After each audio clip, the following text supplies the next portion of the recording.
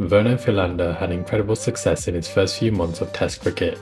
He broke the 50-wicket barrier in only 7 Test matches.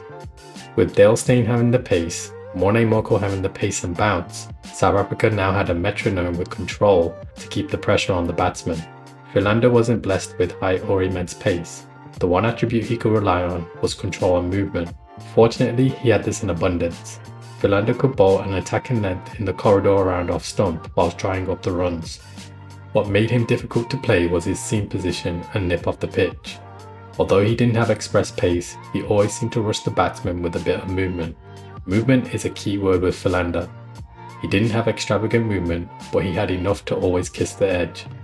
Whenever Philander was bowling, the batsman always seemed to be trapped on the crease. Here's an example of Philander's pitch map. I was unable to find out which specific test it was from, but what it does highlight is how he constantly and consistently keeps the pressure on the batsman by hitting a good length. Bowling predominantly in South Africa allowed him to venture on a good and short length due to the bouncy natures of the pitches that are particularly produced. Another example here is his bowling against Virat Kohli in 2017. In this pitch map, you can see how he bowls to the plan of bowling outside off stump to Kohli.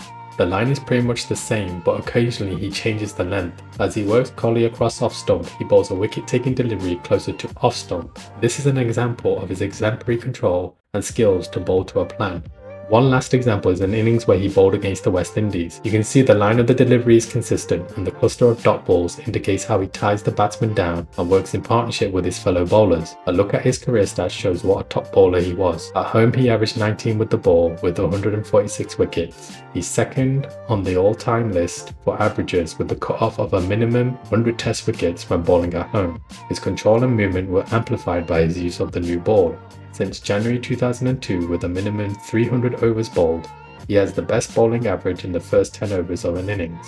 In all, he took 224 test wickets at 22 with 13 5-wicket hauls and 2 10-wicket hauls. Although his style of bowling was not suited to the conditions in the subcontinent, he did however provide control and formed a partnership with the likes of Dale Steyn to use their extra pace to produce wickets. It's also worth noting that Philander had a career batting average of 24 with 850s and almost 1800 runs. Known for his cool, calm reactions as well as chewing gum when taking wickets, Philander will go down as a gem for South African cricket.